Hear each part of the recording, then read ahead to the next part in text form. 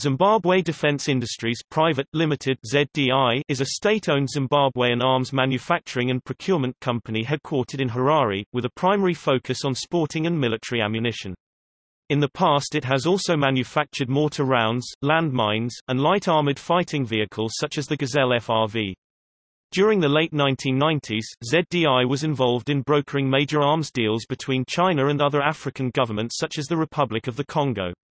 The subsequent economic depression in Zimbabwe, as well as the collapse of the Zimbabwean dollar against major world currencies, have forced ZDI to limit its activity to exporting second-hand equipment from the Zimbabwe Defence Forces. In 2014, the firm was said to be nearly bankrupt.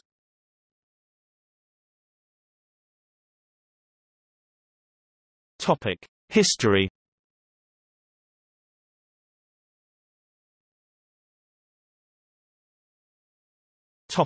Rhodesian arms industry. Prior to Rhodesia's internationally recognized independence as Zimbabwe in 1980, an arms embargo imposed by the United Nations limited the nation's ability to modernize its arsenal. As part of a general import substitution program initiated during the Rhodesian Bush War, commercial vehicles were converted for military uses and several types of light ammunition manufactured. Small arms such as the Commando LDP and the Rogan submachine guns were also produced, although primarily for civilians. Most Rhodesian weaponry was designed with those unaccustomed to handling firearms in mind. The local industry remained dependent on South African technical assistance to promote the export of its products and facilitate general distribution. Individual weapons were assembled by joint efforts between civilian engineers and companies that processed the raw metals. Rhodesian security forces occasionally cooperated with their South African counterparts to design equipment which could later be produced in South Africa and imported in violation of the embargo. By June 1978, Rhodesia had formed an arms manufacturing corporation based on South Africa's ARMSCOR, intended to manufacture weapons of a general nature. This corporation is believed to have manufactured copies of the Uzi in Salisbury, Harare.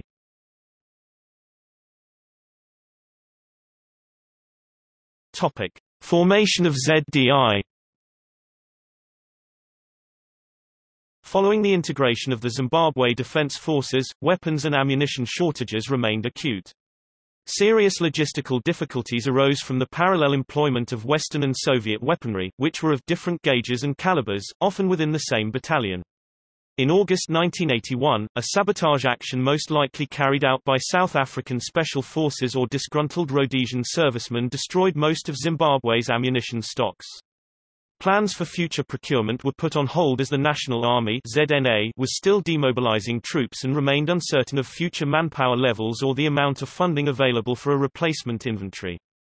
Nevertheless, senior officers in the ZNA took this opportunity to lobby for the acquisition of more weapons from domestic suppliers. Zimbabwe's intervention in the Mozambican Civil War, which culminated in the deployment of 1,000 troops into Tete Province towards the end of 1982, finally provided the impetus for the establishment of ZDI.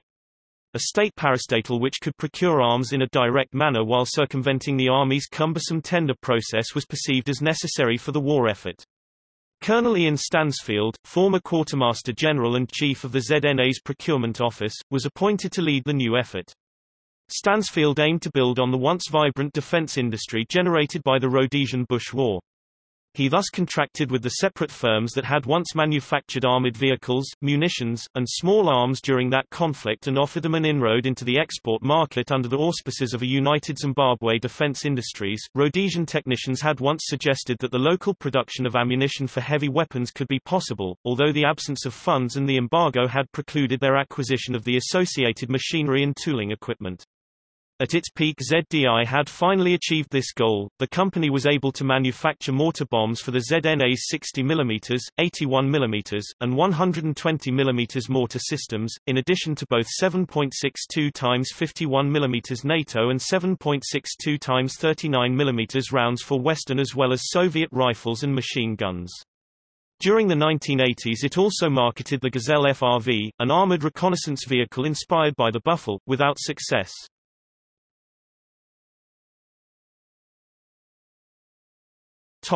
Sanctions and diversification. ZDI's small arms ammunition output, once mostly exported to professional hunters in the United States, decreased considerably following Executive Order 13391 issued by President George W. Bush on 25 November 2005. This added ZDI to an American sanctions list that included Zimbabwean leader Robert Mugabe and other key figures of the ruling ZANU-PF party, who were accused of violating human rights. The controversy over supplying arms to Zimbabwe has persisted as late as 2008, when South African trade unionists blocked the unloading of Chinese arms in Durban bound for Harare. ZDI arranged to have the cargo rerouted, possibly through Angola, a fact insinuated to a United Nations arms consultant when he visited its Harare facilities later that June. In 2001, ZDI formed a Congolese subsidiary in conjunction with the Kinshasa-based Strategic Reserves, Congo-Duka, which is believed to oversee the illicit transfer of arms to Zimbabwe. Military officials in the Democratic Republic of the Congo's Procurement Office have been accused of using real end-user certificates in a fraudulent manner to acquire weaponry for Congo-Duka or ZDI. During the ill-fated 2004 Equatorial Guinea coup d'état attempt, ZDI sparked controversy when it emerged that managing director Shinga Dube had committed to sell a massive consignment of AK-47s, RPG-7s, PKM machine guns, and over 45,000 rounds of ammunition to British and South African mercenaries under Simon Mann. Zimbabwean authorities later arrested Mann and claimed the sale had been approved as part of an elaborate sting operation. Nevertheless, the initial ease with which Mann had been able to negotiate the purchase without a licensed dealer or an end-user certificate aroused suspicion among South African investigators carrying out their own inquiry, condemning ZDI for its apparent carelessness. Zimbabwean arms exports continued to fall throughout the 2000s, with only minor sales being made to the Lord's Resistance Army, Interahamwe, and Sri Lanka. This has been attributed to the relatively high cost of manufacturing in Zimbabwe, which in turn necessitates higher market prices.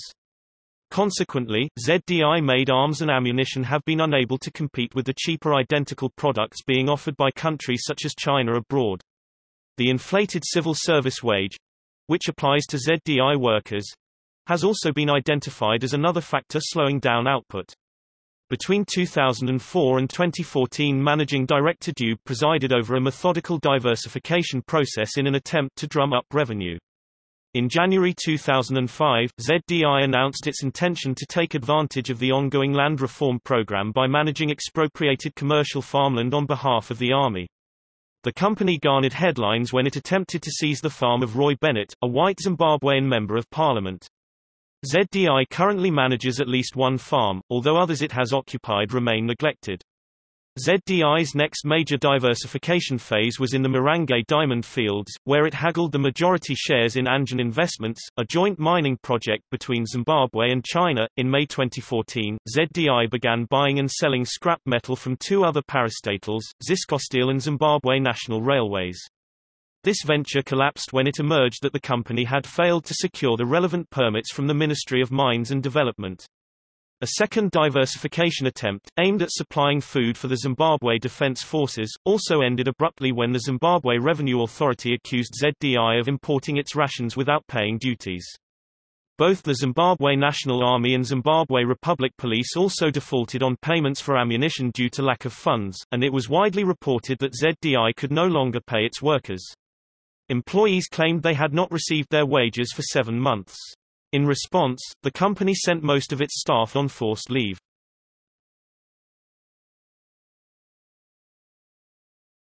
Topic: Facilities. Zimbabwe Defence Industries operates a facility in Domboshua, known as Elfida, where it manufactures arms and munitions.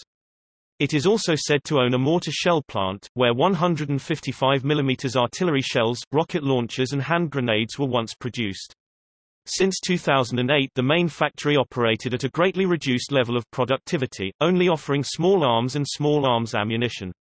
American and European Union sanctions and disinvestment, compounded by an exodus of technically skilled personnel, have badly damaged the ZDI's ability to continue manufacturing. The factory machinery is antiquated and no resources are available to replace or even refurbish it. ZDI still possesses a pre-existing stockpile of ammunition but can no longer meet its immediate overhead costs, including raw materials. As of March 2015, Managing Director Dube confirmed that all production lines had been halted. ZDI owns at least one banana plantation, Valhalla, in Manicaland Province.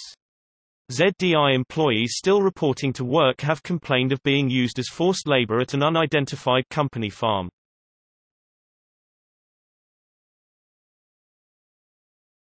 Topic: Clients.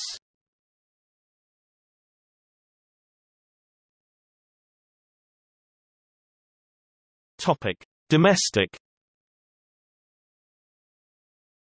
Zimbabwe National Army, Zimbabwe Republic Police.